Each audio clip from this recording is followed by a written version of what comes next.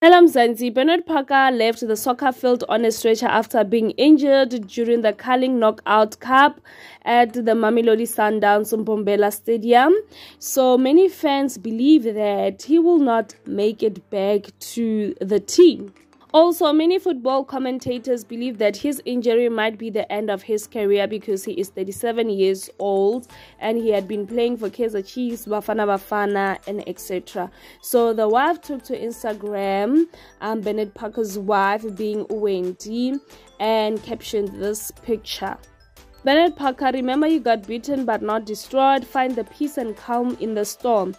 God commanded the angels to be with you. Have angels, not your situation, and authority to serve you. God is refuge and strength.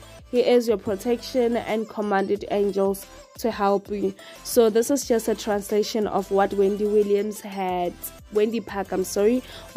Parker had written on Instagram. So we wish him a speedy recovery. Till I see you again, please do not forget to like my video, subscribe to my channel, hit the notification bell for the latest.